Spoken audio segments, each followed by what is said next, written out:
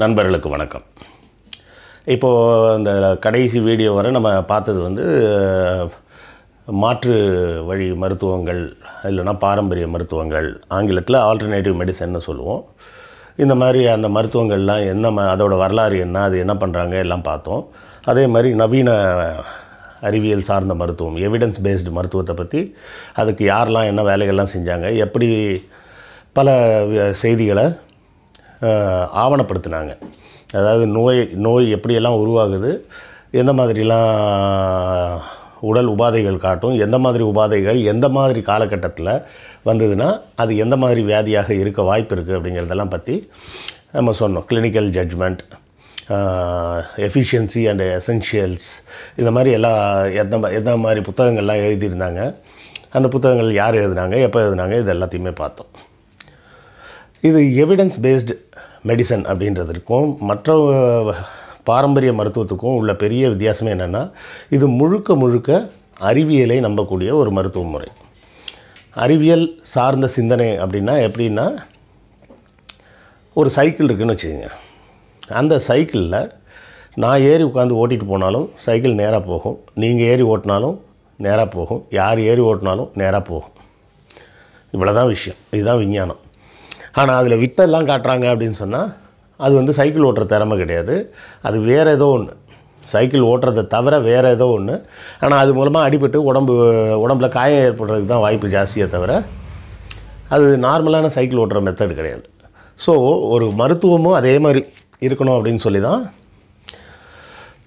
இந்த evidence based மருத்துவம், அதாவது ஆதாரம் சார்ந்த மருத்துவம், நவீன அறிவியல் மருத்துவத்தில் இது எல்லாத்தையும் ஆவணப்படுத்தினாங்க, டாக்குமெண்டேஷன் பண்ணாங்க எல்லாத்தையும்.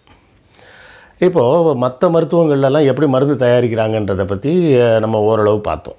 சித்த மருத்துவத்தில் எப்படி பண்ணுறாங்க, ஆயுர்வேதாவில் அதை தான் பண்ணுவாங்க, அப்புறம் யுனானியில் எப்படி பண்ணுறாங்க, ஹோமியோபதியில் மருந்தே இல்லாமல் வெறும் தண்ணியை கொடுத்து எப்படி ஏமாத்துறாங்க, இது எல்லாத்தையும் பார்த்தோம். சரி, நவீன அறிவியல் மருத்துவத்தில் இந்த காலகட்டங்களில் எப்படி மருந்து உருவாக்குறாங்க அப்படின்னு பார்த்தோம்னா, உதாரணத்துக்கு ஒரு பாக்டீரியான்னு எடுத்துப்போம்.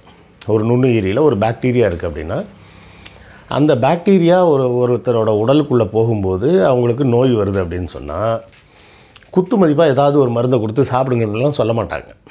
அந்த பாக்டீரியாவுக்கு தேவையான, இல்லை அந்த வைரஸ்க்கு தேவையான மருந்து என்னன்றதை கண்டுபிடிக்கிறதுக்கு அவங்க நிறைய ஸ்டெப்ஸ் வச்சுருக்காங்க.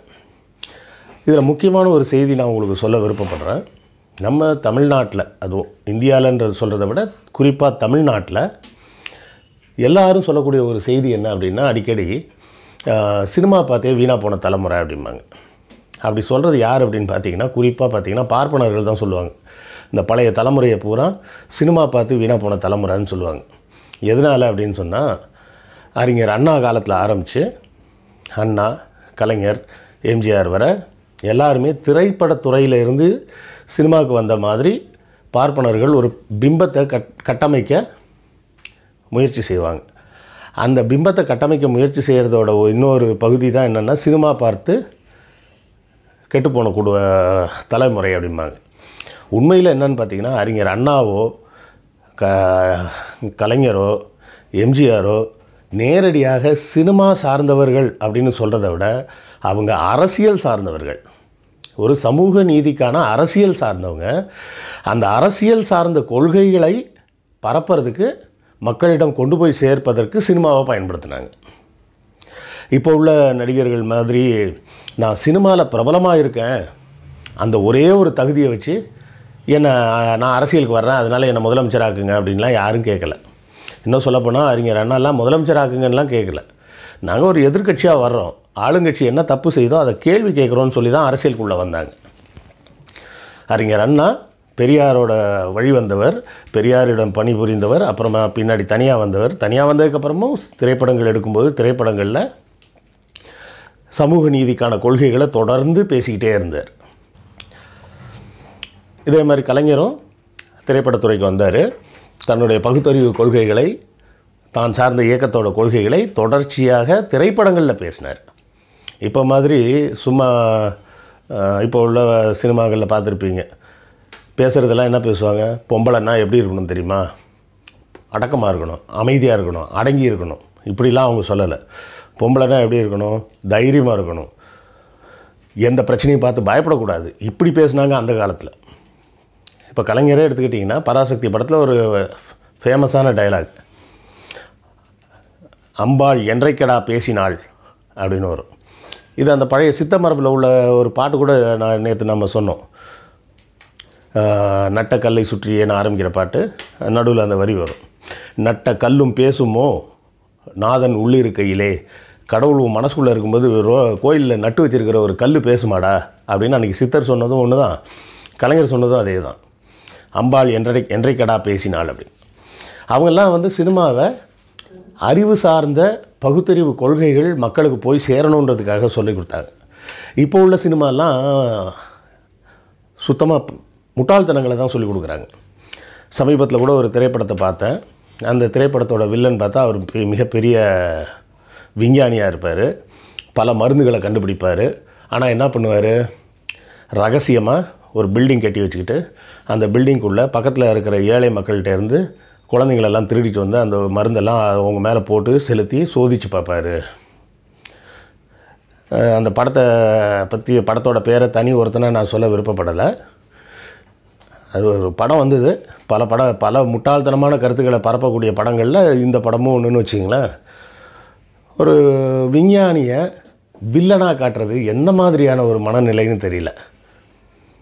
ஒரு பல விஞ்ஞானிகள் இருக்காங்க, எல்லா விஞ்ஞானிகளுமே மக்களுக்கு நல்லது செய்கிறதுக்கு தான் வேலை செய்கிறாங்களே தவிர மக்களை அழிக்கிறதுக்காக எந்த விஞ்ஞானியும் வேலை செய்ய மாட்டாங்க. இது மாதிரி முட்டாள்தனங்களை பரப்புறது தான் இப்போ உள்ள திரைப்படங்களோட வேலையாக இருக்குது. அதாவது டாக்டர்லாம், அதாவது நவீன மருத்துவம் செய்கிற டாக்டர்லாம் ஃப்ராடுங்க, வக்கீலெல்லாம் ஏமாத்துக்காரங்க, போலீஸ் எல்லாம் அயோக்கியர்கள், இப்படிலாம் தான் காட்டுறாங்க இப்போ உள்ள படத்தில்.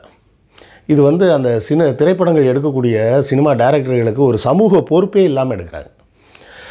காவல்துறையை முழுக்க கெட்டவங்கன்னு நீங்கள் திருப்பி படம் எடுத்திங்கன்னா என்ன நடக்கும்? ஒரு சாதாரண ஒரு மனுஷன் என்ன நினைப்பான், காவல் நிலையத்துக்கு போனால் நமக்கு நீதியெல்லாம் கிடைக்காது, நம்மளை ஏமாற்றுவாங்க அப்படின்ட்டு பக்கத்தில் இருக்க ரவுடிகிட்ட போய் கட்ட பஞ்சாயத்து பண்ண தான் போவோம். மருத்துவர்கள் பூரா ஏமாத்துக்காரங்கன்னு மறுபடியும் படம் எடுத்தால், அப்படி படம் எடுக்கிற டேரக்டர்லாம் கடைசியாக உடம்பு முடியலன்னா இந்த நவீன மருத்துவர்கிட்ட தான் போகிறாங்க, வேற எங்கேயும் போகிறதில்ல. ஆனால் படத்தை மட்டும் இப்படி எடுத்து இந்த படத்தை பார்க்குற சாதாரண மனுஷன் என்ன பண்ணுவான், நவீன மருத்துவத்துக்கெல்லாம் போவேணாம், நம்மளை ஏமாற்றுவாங்கன்னு நினச்சிக்கிட்டு யாராவது லாட்ஜ் வைத்தியர்கிட்ட போய் 50,000 60,000 செலவு பண்ணி ஏமாந்துக்கிட்டு இருப்பான்.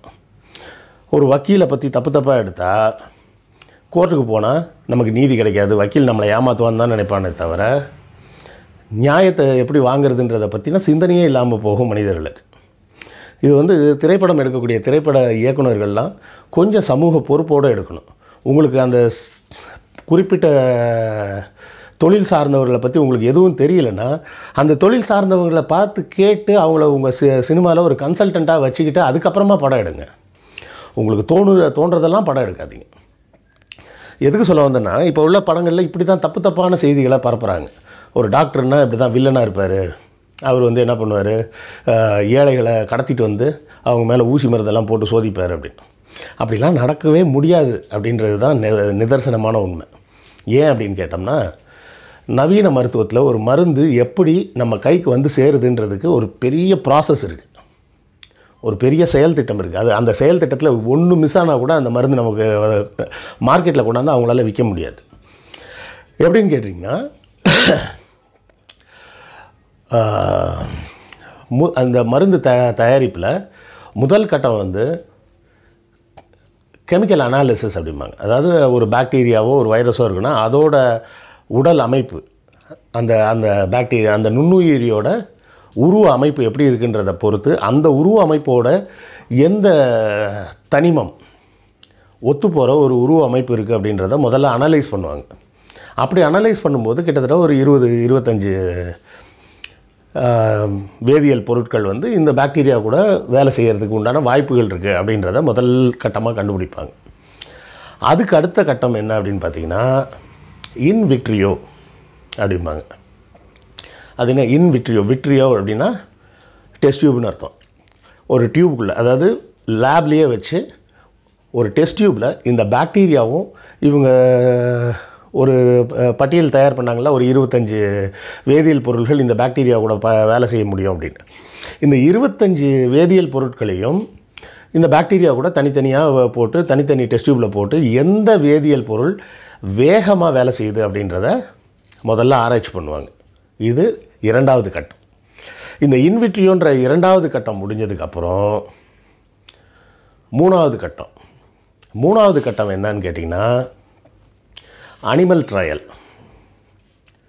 அனிமல் ட்ரையல் அப்படின்றது என்னென்னா, இதே பாக்டீரியாவை ஒரு எலியோட உடம்புல செலுத்துவாங்க.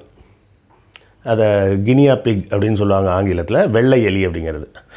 ஏன்னா அது வெள்ளை எலிக்கும் மனிதர்களோட உடல் அமைப்புக்கும் நிறைய ஒற்றுமை இருக்குன்றதுனால இந்த பாக்டீரியா அந்த மாதிரி ஒரு வெள்ளை எலிக்குள்ளே இருக்கும்போது இதே மருந்து அந்த எலிக்குள்ளே செலுத்தினா அந்த பாக்டீரியாவை அதை அழிக்குதா அப்படின்றத கிட்டத்தட்ட ஒரு 50-60 எலிகள் இல்லை 100 எலிகள் 200 எலிகள் வச்சு டெஸ்ட் பண்ணுவாங்க. அதுலேயும் வந்து இந்த 25 வேதியியல் பொருட்கள்னு சொன்னோம் பார்த்திங்களா, அந்த மாலிக்யூல்ஸில் ஒரு 3 மாலிக்யூல் நல்லா வேலை செய்யுதுன்றதை கண்டுபிடிச்சி இந்த 3 மாலிக்யூலில் கடைசியாக எந்த மாலிக்யூல் வந்து அந்த மூலக்கூறு, அந்த மருந்துக்கான மூலக்கூறு எது நல்ல வேலை செய்யுது, 3ல் எது டாப் அப்படின்றதையும் மறுபடியும் கண்டுபிடிப்பாங்க. இதெல்லாம் கண்டுபிடிச்சதுக்கப்புறம் அவங்க வரக்கூடிய இடம் ஹியூமன் ட்ரையல். ஹியூமன் ட்ரையல் அப்படின்னா எலியில் வேலை செஞ்ச அதே மருந்து மனிதர்களுக்குள்ளே வேலை செய்தா, அதே பாக்டீரியா மனிதர்களுக்கு வந்து அந்த நோய் வந்து அந்த மருந்தை கொடுத்தா எலிகிட்ட வேலை செஞ்ச அதே அளவுக்கு வேலை செய்தா அப்படின்றத டெஸ்ட் பண்ணுவாங்க. அதானங்க அந்த சினிமாவில் எடுத்தாங்க, மனிதர்கள் மேலே பிரயோகம் பண்ணாங்க மருந்தை அப்படின்னு நீங்கள் கேட்கலாம். அந்த திரைப்படத்தில் காட்டுற மாதிரி யாருன்னே தெரியாத ஒருத்தங்களை கூட்டிகிட்டு வந்தெல்லாம் செய்ய முடியாது. ஏன் செய்ய முடியாது அப்படின்னு கேட்டிங்கன்னா, இப்போ நான் சொன்னேன் பார்த்தீங்களா, முதல் கட்டம் கெமிக்கல் அனாலிசிஸ், அதாவது மாலிகுலர் அனாலிசிஸ்னு சொல்லுவாங்க. எந்த மூலக்கூறு இந்த பாக்டீரியா கூட வேலை செய்யுன்றதை அனலைஸ் பண்ணி அது சார்ந்த துறையில் உள்ள வல்லுநர்கள் நாங்கள் இதெல்லாம் அனலைஸ் பண்ணி இதை கண்டுபிடிச்சிருக்கோன்னு அவங்க ஒரு ரிப்போர்ட் கொடுக்கணும். இந்த ரிப்போர்ட்டை அந்த மருந்து தயாரிக்கிற கம்பெனி ரெக்கார்டில் வச்சுருப்பாங்க. அதுக்கு அடுத்த கட்டமான இன்விட்ரியோ, அதாவது டெஸ்ட் டியூப்பில் செய்த ஆராய்ச்சி. அந்த டெஸ்ட் டியூப்பில் செய்யக்கூடிய ஆராய்ச்சியை சில மைக்ரோபயாலஜிஸ்ட் இருப்பாங்க.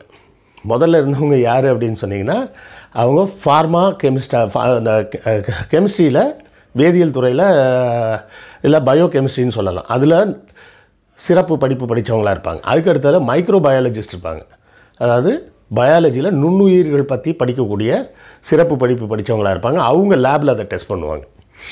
அவங்க அதில் லேபில் டெஸ்ட் பண்ணதுக்கப்புறம் மருத்துவர்கள் வந்து இந்த மாதிரி அனிமல் ட்ரையல், மிருகங்கள் மீது பிரயோகம் பண்ணி பார்க்குறதுன்ற அந்த கட்டத்துக்கு வருவாங்க.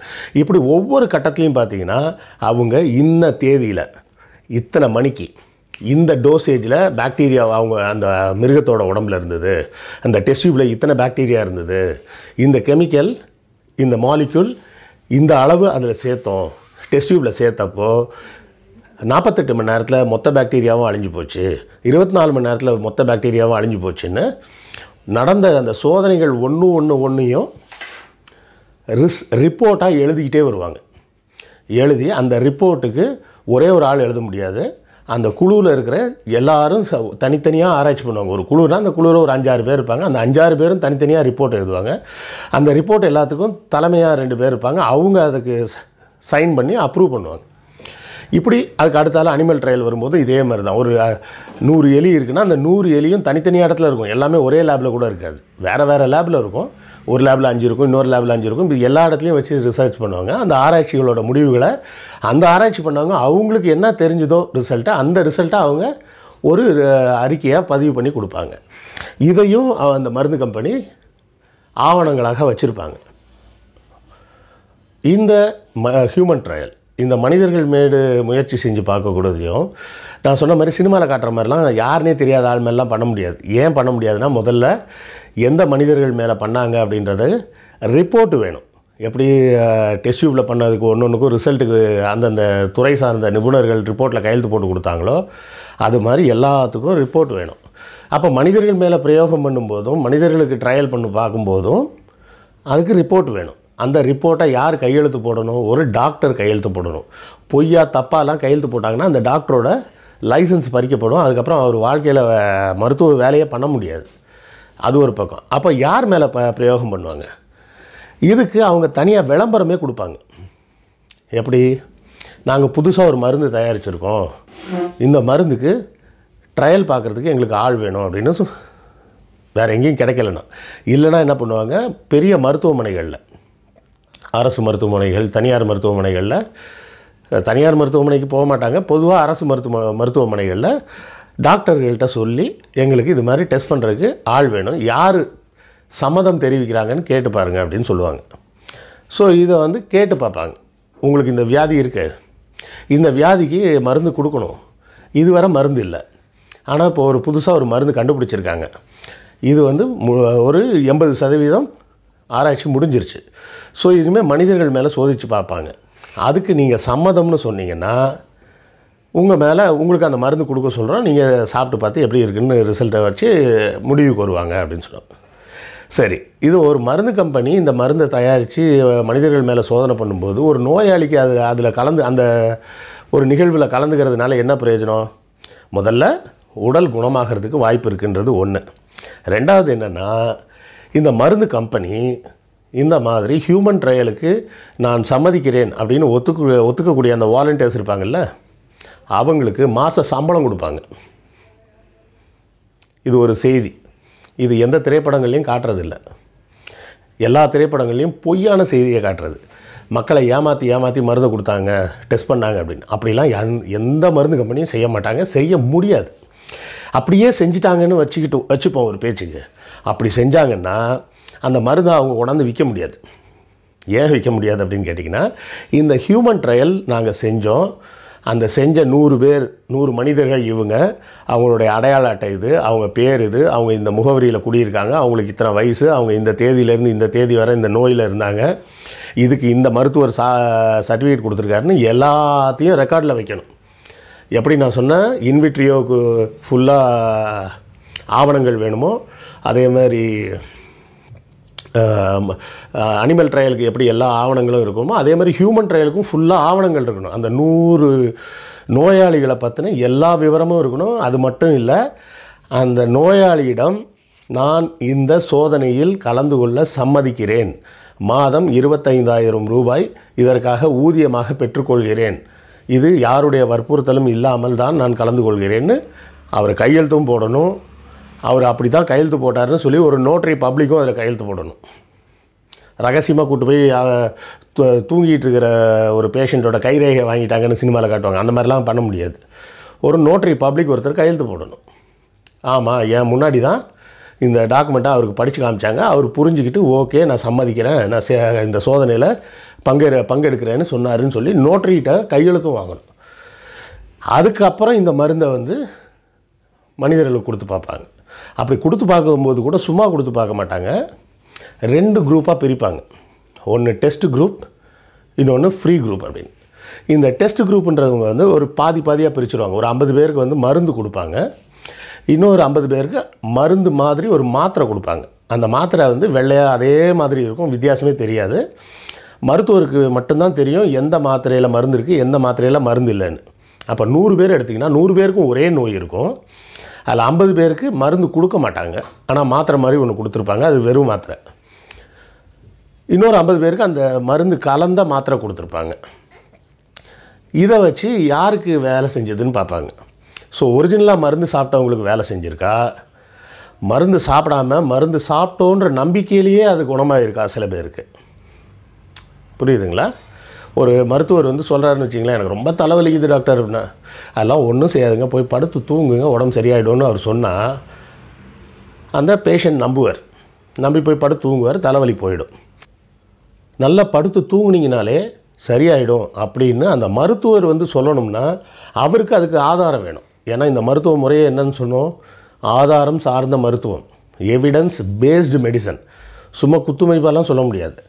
அப்போ இந்த மாதிரி இப்போ ஹியூமன் ட்ரையல் எடுக்கிறாங்கல்ல, இப்போ இதில் வந்து ஒரு 10 பேருக்கு குணமாகுதுன்னு வச்சுப்போம். மருந்து இல்லாத இது கொடுத்தப்போ 10 பேருக்கு குணமாச்சு, 40 பேருக்கு குணமாகலை. இந்த பக்கம் மருந்து கொடுத்த 50 பேருக்கும் குணமாயிடுச்சு. அப்படின்றப்போ இந்த 10 பேருக்கு குணமாச்சுன்னு சொல்கிறோம் பார்த்தீங்களா, இதை வந்து ஆங்கிலத்தில் பிளாசிபோ எஃபெக்ட் அப்படிம்பாங்க. நம்பிக்கையிலேயே குணமாயிடுச்சு அப்படின்னு சொல்லுவாங்க. இந்த நம்பிக்கையிலே குணமாகிறது ரொம்ப கம்மியாக தான் இருக்கும். 10 பேர்லாம் ஆகாது, ஒரு 2 பேர் 3 பேருக்கு ஆகும். 50 பேர் கொடுத்தா 2 பேர் 3 பேருக்கு ஆகும், மிச்சம் 47 பேருக்கு குணமாகாது. ஆனால் ஒரு சில நேரங்களில் பார்த்தா 40 பேர் 42 பேருக்கு குணமாயிடும் பிளாசிபோ எஃபெக்ட்லேயே. அப்போ பிளாசிபோ எஃபெக்ட்லேயே குணமாகுதுன்னு சொன்னால் அந்த மருந்து கம்பெனி என்ன பண்ணும், அந்த மருந்தை தயாரிக்கிற முயற்சியை கைவிட்டுருவாங்க. ஏன், மருந்து இல்லாமல் குணமாகும் அப்படின்றது இவங்க கண்டுபிடிக்கலைனாலும் வேறு ஒரு மருந்து கம்பெனிக்காரங்க கண்டுபிடிச்சிடுவாங்க, இந்த மருந்து தேவையே இல்லை அப்படின்றத. புரியுதுங்களா?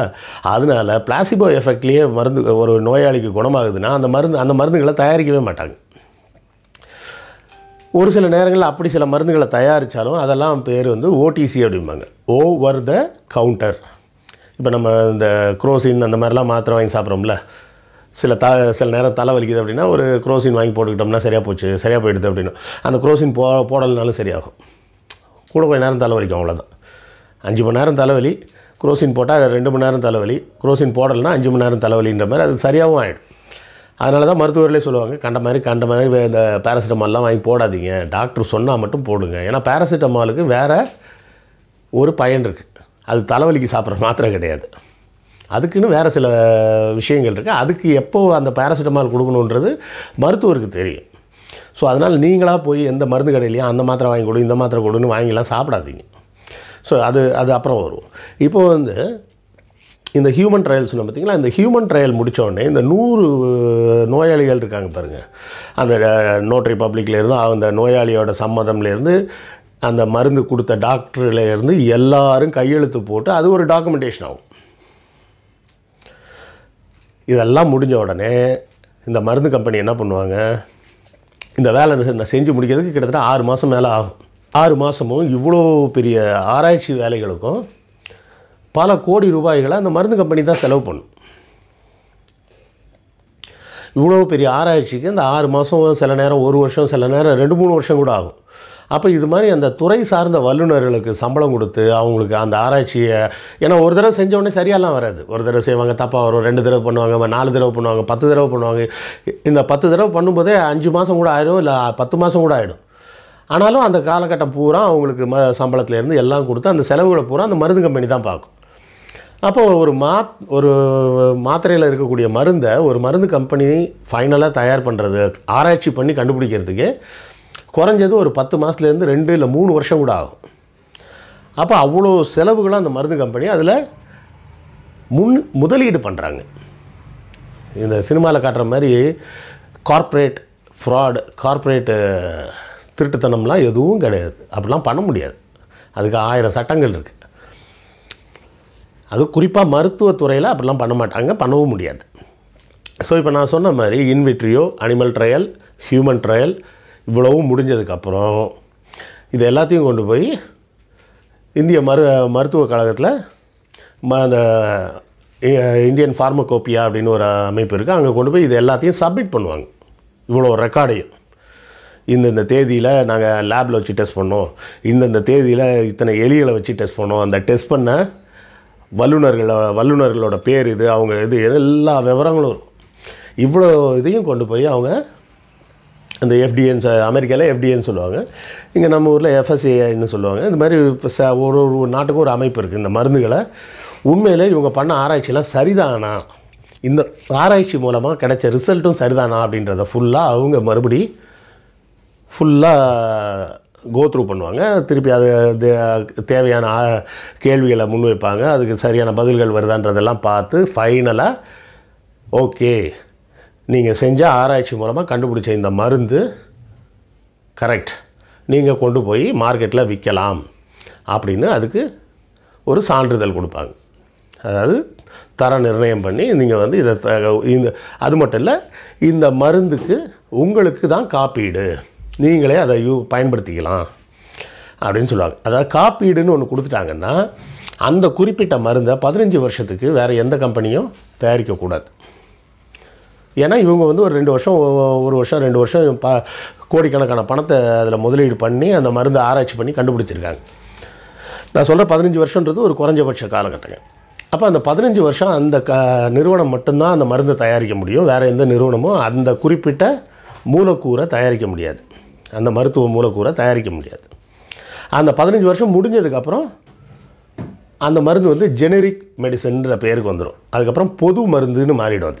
அது வரை காப்பீட்டுக்கு உட்பட்டு இருந்தது. பேட்டன்ட்டு அந்த கம்பெனிக்கு மட்டும் பேட்டன்ட்டில் இருந்த அந்த மருந்து அந்த பேட்டன்ட் பீரியட் முடிஞ்சோடனே அது பொது மருந்தாக மாறிடும். அதுக்கப்புறம் எந்த நிறுவனம் வேணாலும் அதே மாலிகுலை அவங்க தயார் பண்ணிக்கலாம்.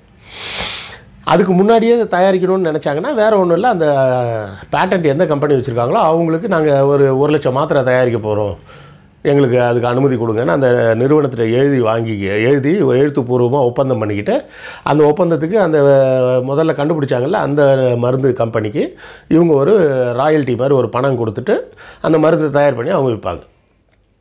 1,00,000 மாத்திரைனா அந்த 1,00,000 மாத்திரை தயார் பண்ணி விற்பாங்க. அது மாதிரி அதுக்கு அந்த காப்பீட்டு உரிமையெல்லாம் இருக்குது. ஸோ இப்போ இதில் ஒரு விஷயம் நல்லா புரிஞ்சுப்பீங்க. இதுக்கு பின்னாடி பாருங்கள், ஒத்த ஆள் வேலை செய்யலை. இந்த எவிடன்ஸ் பேஸ்டு மெடிசன்னு நான் சொல்லக்கூடிய அந்த ஆதாரம் சார்ந்த மருத்துவத்துறையில் ஒரு மருந்து கண்டுபிடிக்கிறாங்கன்னா அதை ஒரே ஒரு ஆள் உட்காந்து மந்திரம் செஞ்ச மாதிரி தந்திரம் செஞ்ச மாதிரி தனியாக உட்காந்துலாம் கண்டுபிடிக்கிறது இல்லை. ஒரு குறிப்பிட்ட மருந்தை கண்டுபிடிக்கணும்னா அதுக்கு பின்னாடி ஒரு நூற்றுக்கணக்கான பேர்களோட வேலை இருக்குது. புரியுதுங்களா? இவ்வளோ வேலைகள் இருந்து அது ஏன்னா ஒரே ஒரு ஆள் செஞ்சால் அது ஏமாத்து வேலையாகிடும். பல பேர் சேர்ந்து செய்யும்போது அதில் ஏமாற்ற முடியாது. யாரோ ஒருத்தர் வந்து அதில் தப்பு நடந்ததுன்னா வெளியே சொல்லுவாங்க. எப்படி இருந்தாலும் இவங்க சொல்கிறது பூரா ஆங்கில மருத்துவம், அலோபதி. முதல்ல இந்த மருத்துவ முறையை அலோபத்தின்னு சொல்கிறத நிப்பாட்டுங்க. அது பேர் அலோபதியே கிடையாது. ஏன் கிடையாது? அலோபதின்றது ஃப்ராடு மருத்துவம் பண்ணிகிட்டு இருந்தவங்க இவங்களை கிண்டல் பண்ணுறதுக்காக வச்ச பேர். அதாவது நம்ம ஸ்கூல்லலாம் பார்த்துருப்பீங்க, அதாவது படிக்காமல் தருதலையாக சில பசங்க சுற்றிட்டு இருப்பாங்க ஸ்கூலில். அந்த பசங்க பூரா என்ன தெரியுமா சொல்லிகிட்டு இருப்பாங்க, நல்லா ஒழுங்காக படித்து நல்லா மார்க் வாங்குகிற பசங்களை பார்த்து கிண்டல் பண்ணுவாங்க. அவன் வேஸ்ட்ரா, அவன் ஒரு பெரிய படிப்ஸ், அவன் தத்தி, அவனுக்கு ஒன்றும் தெரியாதுடா, அவன் சும்மா அப்படியே புக்கை வச்சுக்கிட்டே சுற்றிட்டு இருப்பான்டா அப்படிம்பாங்க. இவன் படிக்கவும் மாட்டான், படிக்கிறவனையும் படிக்க விட மாட்டான். அந்த மாதிரி ஃப்ராடு மருத்துவம் பண்ணுறவன் வச்ச பேர் தான் அலோபதி. நவீன அறிவியல் மருத்துவத்துக்கு பேர் அலோபதி கிடையாது. அதுக்கு பேர் எவிடன்ஸ் பேஸ்டு மெடிசன். அந்த பேரை மனசில் வச்சுக்கிங்க. அப்படி சொல்ல முடியலன்னா சிம்பிளாக சொல்லுங்கள், சயின்டிஃபிக் மெடிசன்னு சொல்லிட்டு போங்க, அறிவியல் மருத்துவம்னு சொல்லிட்டு போங்க. எந்தவித ஆதாரமும் இல்லாமல் நவீன மருத்துவத்தில் ஒரு சின்ன மாத்திரை கூட கொடுக்கக்கூடாது, கொடுக்கவும் மாட்டாங்க. உங்களுக்கு ஒரு விஷயம் தெரிஞ்சிருக்கும்னு நினைக்கிறேன், தெரியாதவங்களுக்கு சொல்கிறேன். நீங்கள் எந்த கடை வேணால் வைக்கலாம், ஒரு சின்ன பெட்டி கடை வைக்கலாம், பெரிய டிபார்ட்மெண்டல் ஸ்டோர் வைக்கலாம், என்ன வேணால் வைக்கலாம் உங்கள்கிட்ட பணம் இருந்தால். ஆனால் நீங்கள் மருந்து கடை வைக்க முடியாது. ஏன்னா ஒரு மருந்து கடை வச்சு நடத்தணும்னா ஒன்று நீங்கள் குறைஞ்சபட்சம் டிப்ளமோ இன் ஃபார்மசி டிஃபார்ம் அப்படின்ற படிப்பு படிச்சிருக்கணும். அப்போ தான் வந்து நவீன மருத்துவம் விற்கக்கூடிய மருத்துவத்துறையில் விற்கக்கூடிய மருந்துகளை விற்கிறதுக்கும் உங்களுக்கு அப்ரூவலே கிடைக்கும். அப்படி உங்களால் அது வாங்க முடியலைன்னா குறைஞ்சபட்சம் டிஃபார்ம் படிச்சிருக்கக்கூடிய ஒருத்தரை அந்த மருந்து கடையில் நீங்கள் வேலைக்கு வைக்கணும். அப்போ தான் நீங்கள் மருந்து கடையே நடத்த முடியும். அப்போ நல்லா யோசிங்க. இந்த நவீன மருத்துவத்தில் எல்லா இடத்துலையும் செக் பாயிண்ட் இருக்குது. ஒரு மருந்து கடை வைக்கிற இடத்துல கூட அந்த டிஃபார்ம் படிக்காத, அந்த படிப்பு இல்லாத ஒருத்தர் வந்து நடத்தவும் முடியாது, அந்த வியாபாரத்தை பண்ணவும் முடியாது. இதெல்லாம் தாண்டி இன்னொரு விஷயம் பார்த்தீங்கன்னா, நீங்கள் பார்த்துருப்பீங்க புத்தகங்களில் தொலைக்காட்சியிலலாம் இந்த மாதிரி விளம்பரங்கள் வருது. அந்த மாதிரி விளம்பரம் வரக்கூடாது. ஆக்சுவலாக ஐஎன்எஸ்னு ஒன்று இருக்குது, டெல்லியில் ஒரு அமைப்பு இருக்குது, அதுக்கு பேர் இந்தியன் நியூஸ் பேப்பர் சொசைட்டின்னு பேர். அதோட நெறிமுறைகளில் ஒரு நெறிமுறை என்னென்னா, இந்த மாதிரி பாரம்பரிய மருத்துவம் அப்படி இப்படின்னு சொல்கிறவங்களுக்கெல்லாம், பாரம்பரிய மருத்துவம் இல்லை, எந்த மருந்துக்கும் விளம்பரம் கொடுக்கக்கூடாதுன்னு சொல்லி ஒரு சட்டம் இருக்குது. இந்திய அரசாங்கத்துலேயே ஒரு சட்டம் இருக்குது. அப்படி அந்த சட்டத்தை மீறி யாராவது சட்டத்தை வளைச்சி விளம்பரம் கொடுத்தாங்கன்னா நீங்கள் அந்த விளம்பரத்தை ஏற்றுக்கக்கூடாது அப்படின்னு ஒரு நெறிமுறை இருக்குது இந்தியன் நியூஸ் பேப்பர் சொசைட்டியில். புரியுதுங்களா? இந்தியன் நியூஸ் பேப்பர் சொசைட்டின்றது ஒரு இந்தியா முழுக்க சேர்ந்த ஒரு அமைப்பு. அந்த அமைப்பில் எல்லா தொலைக்காட்சிகளும், எல்லா வார பத்திரிகை, மாத பத்திரிகை, தினசரி பத்திரிகை எல்லாருமே அதில் ஒரு மெம்பராக இருப்பாங்க. அதில் மெம்பராக இருந்தால் தான் உங்களுக்கு வந்து அந்த பத்திரிகைகளில் வர விளம்பரத்தில் விளம்பரம் கொடுத்த நிறுவனம் வந்து ஏதாவது பணம் கொடுக்கறதுக்கு ஏமாற்ற முயற்சி பண்ணாங்கன்னா அந்த ஐஎன்எஸ் மூலமாக சொல்லி அந்த நிறுவனத்திலேருந்து எப்படியாவது பணத்தை வசூல் பண்ண முடியும். ஸோ ஆனால் அவங்க கொடுக்குற நெறிமுறை என்ன சொல்கிறாங்க, மருந்து சம்பந்தமாக எந்தவித விளம்பரமும் கொடுக்கக்கூடாது அப்படின்னு. இது இந்திய அரசியலமைப்பு சட்டத்துலேயும் இருக்குது. இந்த மருந்து, அதாவது இப்போது யாராவது ஒருத்தர் சொல்கிறாங்கன்னு வச்சிங்களேன், குரோசின்னு ஒரு மாத்திரை செமையாக வேலை செய்யுது அப்படின்னு கொடுக்க முடியாது. இப்போ கொடுப்பாங்க, அது வேணால் குரோசின் வந்து மருந்தே கிடையாது, அது ஓடிசிக்கு போயிடுச்சு. ஓடிசின்றது வெறும் நிவாரணி. இந்த மருந்துகளில் 2 விதமாக இருக்குது. ஒன்று வந்து நிவாரண மருந்துன்னு பேர், அதாவது ரிலீஃப் அப்படிம்பாங்க, பெயின் ரிலீஃப். ஒரு வலியிலேருந்து நிவாரணம் கொடுக்கும், வலியை குணப்படுத்தாது. குணப்படுத்துகிற மாத்திரைகள்லாம் வேறு மாத்திரை.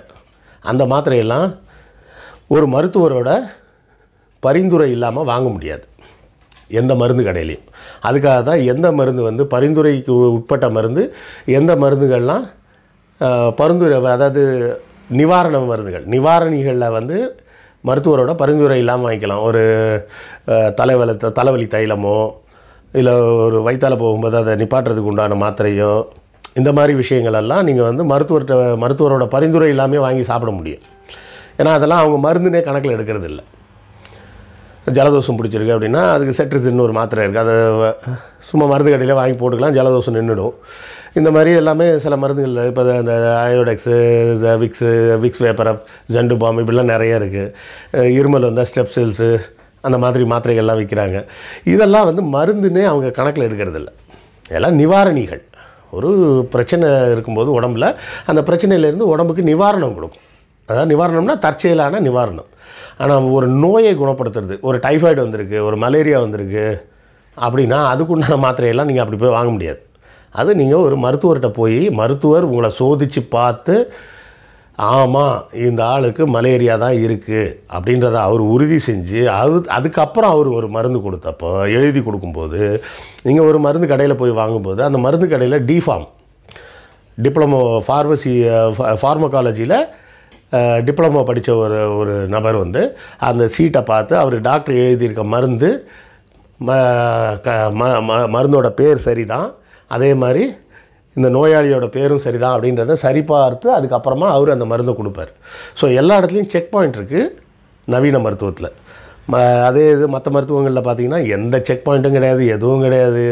ஒரு லாட்ஜில் போய் உட்காந்துட்டு இந்த மாதம் 12-13ஆம் தேதி மதுரையில், இந்த மாதம் 14-15ஆம் தேதி திருச்சியில் மங்கை லாட்ஜ், இப்படிலாம் விளம்பரம் கொடுத்துட்டு அங்கே வந்தவன்ட்ட கன்சல்டிங் ஃபீஸ்னு ஒரு 5000 ரூபா கொடு, ஒரு டப்பா லேகியம் தரேன் அதுக்கு 25,000 ரூபா கொடு, இப்படிலாம் ஏமாற்றி அவங்க வாங்கிட்டு இருக்காங்க.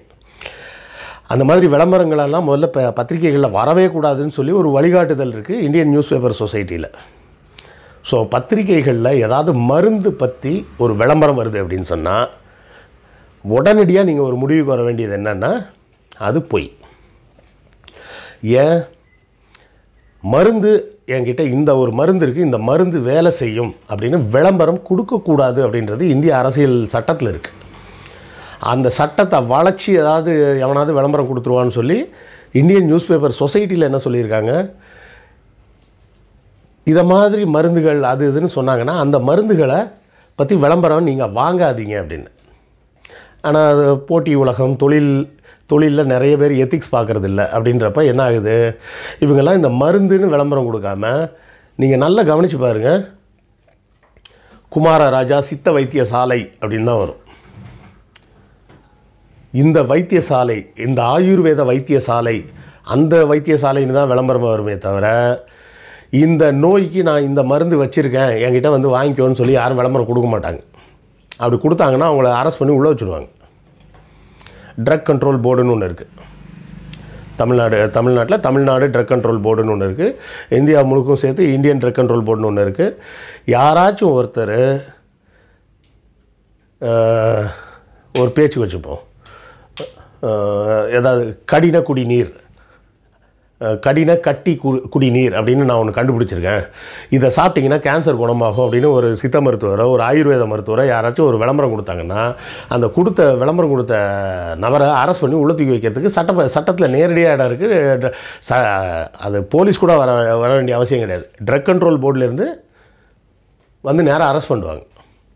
ஸோ நீங்கள் பார்க்கக்கூடிய விளம்பரம் பூரா எப்படி இருக்கும்னா, இதை குணப்படுத்தக்கூடிய வைத்தியசாலை நாங்கள் வச்சுருக்கோம். அப்படி தான் விளம்பரம் வரும். பார்த்திங்கன்னா விளம்பரம் பூரா இப்படி தான் வரும். இந்த குறைபாடா, ஆண்மை குறைபாடா, கேன்சர் மூலமா, பௌத்திரமா அப்படின்லாம் எல்லாத்துக்கும் விளம்பரம் கொடுத்து இதற்கான சிகிச்சை அளிக்கும் வைத்தியசாலை, தன்வந்திரி வைத்தியசாலை, சுசுருதா வைத்தியசாலை, சாரகா வைத்தியசாலை இப்படிலாம் பேர் வச்சு அந்த வைத்தியசாலைன்ற பேரில் விளம்பரம் கொடுப்பாங்களே தவிர இந்த நோயை குணப்படுத்தும் மருந்து இது, இந்த மருந்து நான் வச்சுருக்கேன் அப்படின்னு விளம்பரம் கொடுக்க முடியாது. யாருக்கு? சித்தா, ஆயுர்வேதா, யுனானி, ஹோமியோபதிக்கு மட்டும் இல்லை, நவீன மருத்துவத்துக்கும் அந்த சட்டம் பொருந்தும். கிளாக்ஸோ, சிப்லா இந்த மாதிரி பெரிய பெரிய பன்னாட்டு மருத்துவ நிறுவனங்களும் கூட அந்த மாதிரி விளம்பரம் கொடுக்க முடியாது. நாங்கள் இதுக்கு புதுசாக ஒரு மருந்து கண்டுபிடிச்சிட்டோம் அப்படின்னு விளம்பரம்லாம் கொடுக்கவே முடியாது. இது இந்திய அரசியலமைப்பு, அரசியல் சட்டத்தில் இருக்குது. அது தாண்டி இந்த மாதிரி விளம்பரங்களை எடுக்கக்கூடிய பத்திரிகை ஊடகங்களை பூரா கண்ட்ரோல் பண்ணக்கூடிய இந்தியன் நியூஸ் பேப்பர் சொசைட்டி அதுக்கு ஒரு நெறிமுறை வச்சுருக்கு. இதை தாண்டி விளம்பரம் கொடுத்தாங்கன்னா அவங்க மேலே நடவடிக்கை எடுக்கிறதுக்கு மாநில அளவில் ட்ரக் கண்ட்ரோல் போர்டு இருக்குது, மத்திய அளவில் ட்ரக் கண்ட்ரோல் போர்டு இருக்குது, எல்லாமே இருக்குது. ஸோ ரொம்ப சிம்பிளாக நீங்கள் புரிஞ்சுக்க வேண்டிய ஒரு செய்தி என்னென்னா, ஏதோ ஒரு நோயை குணப்படுத்துறதுக்காக ஒரு குறிப்பிட்ட நாள்பட்ட குணமே ஆகாதுன்னு நம்பப்படக்கூடிய வியாதிகளை நாங்கள் குணப்படுத்துறதுக்கு ஒரு வைத்தியசாலை வச்சுருக்கோம் அப்படின்னு சொல்லி யாராச்சும் விளம்பரம் கொடுத்தாங்கன்னா அந்த விளம்பரத்தை நம்பாதீங்க. இப்போ ஒன்றும் இல்லைங்க, பல வருஷங்களாக நம்ம சென்னை அடையாறில் வந்து கேன்சர் இன்ஸ்டிடியூட்னு இருக்குது. தமிழ்நாடு பூரா இருக்கக்கூடிய, ஏன் இந்தியாவிலேயே இருக்கக்கூடிய பலருக்கு கேன்சருக்கு அங்கே முறையான சிகிச்சைக்கு கொடுத்துக்கிட்டு இருக்கிறாங்க. அதில் பல பேர் குணமாகறாங்க, சில பேர் குணமாகாமையும் அதாவது அவங்க வரும்போதே கேன்சர் முத்தி போய் இருக்கக்கூடிய கண்டிஷனில் வரும்போது இப்போ குணப்படுத்த முடியாத கண்டிஷனில் இறந்து போனவங்களும் இருக்காங்க. ஆனால் என்றைக்காவது அடையாறில் இருக்கக்கூடிய கேன்சர் இன்ஸ்டியூட் வந்து ஒரு விளம்பரம் கொடுத்து பார்த்துருக்கீங்களா? நாங்கள் கேன்சரை குணப்படுத்துகிறோம், நாங்கள் வந்து ஒரு அரசாங்க நிறுவனம் அப்படின்னு சொல்லியாவது விளம்பரம் கொடுத்துருக்காங்களா? கொடுக்க மாட்டாங்க. முதல்ல போலி மருத்துவம்ன்றதை எங்கே நீங்கள் கண்டுபிடிக்கலான்னா, அது போலி மருத்துவமாக இருந்தால் ஊடகங்களில் விளம்பரத்தில் வரும். பேப்பர்லேயோ, வாரப்பத்திரிகையிலையோ, மாதப்பத்திரிகையிலையோ, ஏதோ ஒரு பத்திரிகையில் அவங்க விளம்பரம் கொடுத்தாங்கன்னா அந்த விளம்பரத்தை நம்பாதீங்க தயவுசெய்து. இல்லை நவீன மருத்துவம் சார்ந்த மருத்துவத்துறையிலேருந்து விளம்பரம் கொடுக்குறாங்க அப்படின்னா, ஆமாம், அவங்கள்ட்டையும் போகாதீங்க. அவங்க கை செலவு பண்ணி விளம்பரம் கொடுக்குறாங்கன்னா அந்த செலவு பூரா உங்கள்கிட்ட தான் வசூல் பண்ணுவாங்க. நான் எவிடன்ஸ் பேஸ்டு மருத்துவத்துக்கும் சேர்த்தே சொல்கிறேங்க. இல்லைங்க, லேட்டஸ்ட்டு டெக்னாலஜி, எங்கள்கிட்ட எம்டி படித்த டாக்டர் இருக்காங்க, எல்லாம் சொல்லிலாம் அப்படி விளம்பரம் கொடுத்தா போகாதீங்க அந்த மருத்துவத்துக்கு. உங்கள் வீட்டு பக்கத்தில் ஒரு மருத்துவர் இருப்பார், உங்கள் வீட்டு பக்கத்துலேயே ஒரு மருத்துவர் இருப்பார். அந்த மருத்துவர்கிட்ட போய் கேளுங்க, எனக்கு இந்த பிரச்சனை இருக்குது, நான் எங்கே போகணும்? இப்போ நீங்கள் வந்து இதை என்னால் குணப்படுத்த முடியாது, இதை விட இதுக்கு மேலான வசதி வாய்ப்புகள் உள்ள பெரிய மருத்துவமனைக்கு போகணும்னு சொல்கிறீங்களா, நான் எந்த மருத்துவமனைக்கு போகட்டும்னு கேளுங்க, அவர் சொல்லுவார்.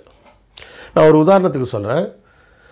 என்னுடைய நெருங்கிய உறவினர் ஒருத்தர், அதாவது என்னோட ஒரு 10 வயசு அவர் கம்மின்னு வச்சிங்களேன். அவர் வந்து ஒரு 5-6 வருஷத்துக்கு முன்னாடி நடந்த சம்பவம் இது. கிட்டத்தட்ட இது வந்து என்னுடைய நினைவுகள் சரியாக இருந்தால் 2013ன்னு நினைக்கிறேன். 2013 என்னுடைய நெருங்கிய உறவினர் ஒருத்தர் பைக்கில் போய் கீழே விழுந்து ஆக்சிடெண்ட் ஆகிடுச்சு. அவருக்கு ஆக்சிடெண்ட் ஆனோடனே இந்த இடது கையில் பார்த்திங்கன்னா இந்த சுண்டு விரல் உடஞ்சிருச்சு, இந்த மணிக்கட்டில் எலும்பு உடஞ்சிருச்சு, இந்த மணிக்கட்டிலையும் எலும்பு உடஞ்சிருச்சு, சுண்டு வரலையும் எலும்பு உடஞ்சிருச்சு.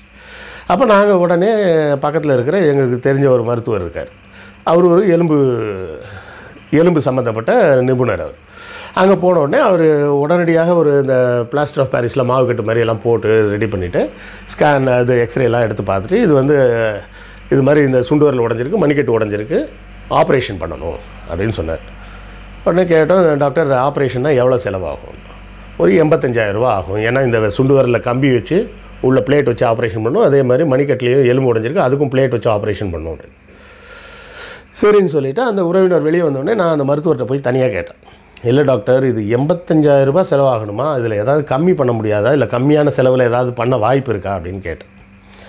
அவர் உடனே என்கிட்ட சொன்னது என்ன சொன்னார்னா, இங்கே பாருங்கள், நான் வச்சுருக்கக்கூடிய இந்த மருத்துவமனை வந்து வெறும் கன்சல்டேஷன், நேராக வர்றவங்கள்ட்ட பார்த்து பேசுகிற அளவுக்கு தான் இந்த இடத்துல வசதி இருக்குது. ஸோ ஆப்ரேஷன் பண்ணணுன்னா நான் இங்கே வச்சு பண்ண முடியாது, சரிங்களா? நான் வேறு ஒரு தனியார் மருத்துவமனையில் தான் உங்கள் உறவினரை கூட்டு போய் அங்கே வச்சு தான் நான் ஆப்ரேஷன் பண்ணணும். ஸோ அந்த தனியார் மருத்துவமனை அவங்க அந்த இடத்துக்கு உண்டான வாடகை, அந்த பொருள்கள், அங்கே இருக்க நர்ஸு, இதுக்கு எல்லாத்துக்கும் சேர்த்து சார்ஜ் பண்ணுவாங்க. அது போக அங்கே அவங்களோட மருத்துவரும் ஒருத்தர் வருவார், அந்த மருத்துவருக்கும் சம்பளம் கொடுக்கணும். இது எல்லாம் சேர்த்து 85,000 ரூபா ஆகும். உங்களுக்கு 85,000 ரூபா செலவு பண்ண முடியாது அப்படின்னு ஃபீல் பண்ணிங்கன்னா ஒன்றும் பிரச்சனை இல்லை. நம்ம சென்னை சென்ட்ரலுக்கு எதிரில் இருக்கக்கூடிய ராஜீவ்காந்தி அரசு மருத்துவமனைக்கு வாங்க. காலை நேரங்களில் நான் அங்கே தான் வேலை பார்க்குறேன். இங்கே மாலை நேரத்தில் தனி ப்ராக்டிஸ் பண்ணுறேன். அங்கே வந்தீங்கன்னா இந்த 85,000 ரூபாய்க்கு உண்டான ஆப்ரேஷனை இலவசமாக பண்ணலாம். இவ்வளோ தான் அவர் சொன்னார். ₹1 கூட நீங்கள் கொடுக்க வேணாம். இந்த 85,000 ரூபாக்குள்ள ஆப்ரேஷனை ஃப்ரீயாக பண்ணிக்கலாம் நீங்கள். ஆனால் உங்கள் உறவினர் வந்து ஒரு பிபிஓ மாதிரி ஒரு தனியார் நிறுவனத்தில் வேலை பார்க்குறாருன்னு சொல்கிறீங்க. அவர்கிட்ட இன்சூரன்ஸ் இருக்கான்னு கேளுங்க. இன்சூரன்ஸ் இருந்தால் இன்சூரன்ஸ் வச்சு தனியார் மருத்துவமனையிலே பண்ணிக்கிங்க. இல்லை வேண்டாம், எங்கள்கிட்ட இப்போ அவ்வளோ பணம் இல்லைன்னு சொன்னால் நீங்கள் ராஜீவ்காந்தி மருத்துவமனைக்கே வந்துடுங்க, அங்கேயே ஃப்ரீயாக பண்ணித்தரேன். அப்போவும் நான் அடங்கலை. நான் மறுபடியும் அவர்கிட்ட கேட்டேன். சரிங்க டாக்டர், இப்போது நீங்கள் சொல்கிற மாதிரி இந்த பிளேட் வச்சு தனியார் மருத்துவமனையில் 85,000 ரூபா செலவு பண்ணி பண்ணாலும் சரி, அரசு மருத்துவமனையில் இலவசமாக பண்ணாலும் சரி, கண்டிப்பாக பிளேட் வச்சே ஆகணுமா? ஏன்னா இப்போது இந்த எண்ணெய் கட்டு போடுறாங்க, முட்டை ஊற்றி கட்டுறாங்கன்னெலாம் சொல்கிறாங்களே, அந்த மாதிரி மருத்துவத்துலலாம் பிளேட்டே கிடையாது. இப்போ அவங்களாம் செஞ்சாலும் எலும்பு சேரதானே செய்யுது அப்படின்னு கேட்டேன். அவர் அதான் சொன்னார். சரியான கேள்வி கேட்டிங்க. நான் வந்து இப்போ மாவு கட்டு போட்டிருக்கேன். இதுக்கு மேலே நீங்கள் ஆப்ரேஷன் பண்ணணும் அவசியம் இல்லை. இந்த மாவு கட்டை அப்படியே வச்சுருந்தீங்கன்னா 45 நாளில் எலும்பு சேர்ந்துடும். நல்லா அவர் சொன்னது அப்படியே சொல்கிறேங்க இல்லைங்க. அவர் சொன்னது சரிங்க, நீங்கள் கேட்ட கேள்வி சரி. 85,000 ரூபா செலவு பண்ணி தனியார் மருத்துவமனையில் ஆப்ரேஷன் பண்ண வேண்டாம். பாயிண்ட் நம்பர் 1 பண்ண வேண்டாம். பிளேட் வச்சா என் உடம்புக்கு ஏதாவது ஆகிடுமோன்னு பயந்துக்கிட்டு தனியார் மருத்துவமனையில் வந்து இலவசமாகவும் நீங்கள் ஆப்ரேஷன் பண்ணிக்க வேண்டாம். நான் இப்போ மாவு கட்டு போட்டிருக்கேன்ல, இதை அப்படியே வச்சுக்கோங்க, அசைக்காமல் அப்படியே வச்சுக்கிங்க. 45 நாள் கழித்து பார்த்தீங்கன்னா எலும்பு சேர்ந்துடும். இது ஒன்று. இதே மாதிரி இந்த எண்ணெய் கட்டு முட்டை வச்சு கட்டுறாங்க, உளுத்தம்பருப்பு அரைச்சி வச்சு கட்டுறாங்கலாம் சொல்கிறாங்கல்ல, அங்கே போய் கட்டு போட்டிங்கனாலும் சேர்ந்துடும். அவர் சொன்னது இதுதான் சொன்னார். அந்த எண்ணெய் கட்டில் சேர்ந்துரும்னு சொன்னார். எலும்பு சேராதுன்னெலாம் சொல்லலை, சேர்ந்துடும். இந்த மாவு கட்டும் வேண்டாம், அந்த எண்ணெய் கட்டும் வேண்டாம், இல்லை முட்டை ஊற்றி கட்டுற கட்டும் வேணாம், எதுவுமே வேணாம். இந்த எலும்பு அசையாத மாதிரி நல்ல ஒரு துணியை வச்சு சுற்றி அசைக்காமல் 45 நாள் வச்சுருந்தீங்கனாலும் எலும்பு சேர்ந்துடும். அவர் சொன்ன 3வது பாயிண்ட்டு தான் எனக்கு கண்ணை திறந்தது. அப்படியே வச்சுருந்தீங்கனாலும் எலும்பு சேர்ந்துடும். என்ன ஒரே ஒரு பிரச்சனை, நல்லா யோசித்து பார்த்தீங்கன்னா, உங்கள் உறவினருக்கு 30 வயசு தான் ஆகுது. இன்னும் ஒரு 40 வருஷம் 45 வருஷம் அவர் உயிரோடு இருக்க போகிறாரு. அப்படி இருக்கும்போது இந்த சுண்டு விரல் சரியாக சேரலைன்னா, சரியான முறையில் சேரலைன்னா அந்த விரல் சரியாக இயங்காது. இந்த விரல் இப்படியே நின்றுக்கும், இதுக்கு மேலே வளைக்க முடியாதுன்ற மாதிரி அப்படியே சேர்ந்துக்கும், இதுக்கு மேலே அசைக்க முடியாதுன்ற மாதிரி ஆகிடும். அப்படி ஆச்சுன்னா என்ன ஆகும்? இப்போ அவர் வந்து ஒரு பிபிஓவில் வேலை பார்க்குறாருன்றீங்க. டைப் அடிக்கணும்னா இந்த ஏ அப்படின்ற எழுத்தை தட்டணும்னா இந்த சுண்டு விரல் தான் வேணும். இந்த சுண்டு விரல் வேலை செய்யாமல் அவர் எப்படி டைப் அடிப்பார் அப்படின்னு கேட்டார். அதே மாதிரி இந்த மணிக்கட்டு எலும்பும் ஏதோ ஒரு மாதிரி சேர்ந்துடும். சேராமலாம் இருக்காது, சேர்ந்துடும். ஆனால் மணிக்கட்டு முழுமையாக எல்லா பக்கமும் திருப்ப முடியாத மாதிரி சேர்ந்துக்கும். அப்போ அவர் வந்து ஒரு வண்டி ஓட்டுறதோ ஒரு வாகனத்தை இயக்கிறதோ எப்படி அவரால் செய்ய முடியும்? நாங்கள் பிளேட் வைக்கணும்னு சொல்கிறது எதுக்காக அப்படின்னா, இது உடையிறதுக்கு முன்னாடி எப்படி இருந்ததோ அதே அளவுக்கு வேலை செய்ய வைக்கணும்னா, இப்போ உள்ள நவீன தொழில்நுட்பத்தின்படி உடையிறதுக்கு முன்னாடி எப்படி இருந்தோ அதே மாதிரி சேர்க்க முடியுன்றதுக்கு தான் இந்த கம்பி வைக்கிறது, பிளேட் வைக்கிறது அப்படின்னு. நான் அதுக்கு மேலே அவர்கிட்ட கேள்வியே கேட்கல. இதை விட விளக்கமாக வேறு எந்த மருத்துவரும் சொல்ல மாட்டாங்க. இந்த மாதிரி ஒரு விளக்கத்தை நவீன அறிவியல் சார்ந்த மருத்துவர் மட்டும்தான் சொல்லுவாரே தவிர, உங்களுக்கு சித்த வைத்தியரோ ஆயுர்வேத வைத்தியரோ ஹோமியோபதி வைத்தியரோ வேறு எந்த வைத்தியரும் சொல்ல மாட்டாங்க. அவங்கெல்லாம் மருத்துவத்தை மூடி அது வந்து பரம்பரை ரகசியம்னு சொல்லுவாங்க. ஏன்னா அங்கே வந்து ஒன்றுமே கிடையாது. ஒன்றுமே கிடையாதுன்றது தான் உண்மைன்றதுனால தான் எதை கேட்டாலும் ரகசியம்பாங்க. இங்கே வந்து எதுவுமே ரகசியம் கிடையாது. ஏன்னா எல்லாமே தொழில்நுட்பம், எல்லாத்துக்கும் ஆவணம் இருக்குது, ஆதாரம் இருக்குது. இதுதான் நவீன மருத்துவத்துக்கும் மற்ற மருத்துவங்களுக்கும் உள்ள வெளிப்படைத்தன்மை. சரிங்களா? இன்னும் தொடர்ந்து பேசுவோம். நன்றி, வணக்கம்.